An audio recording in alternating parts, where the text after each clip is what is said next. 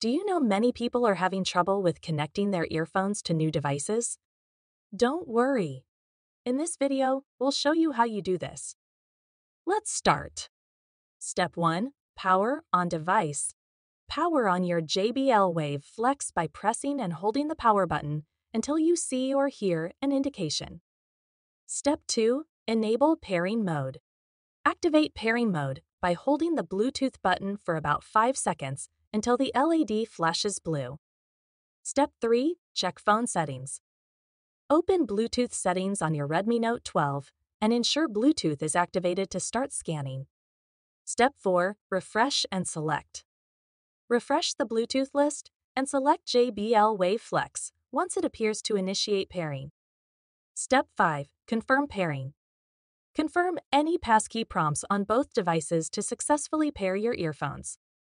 Once you've followed these steps, your JBL Wave Flex should be connected and ready to use. Still need help?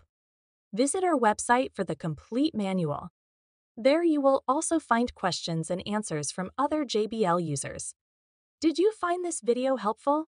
By subscribing, you help us continue to answer users' questions. So, subscribe to our channel. Thanks for watching, and see you in the next video.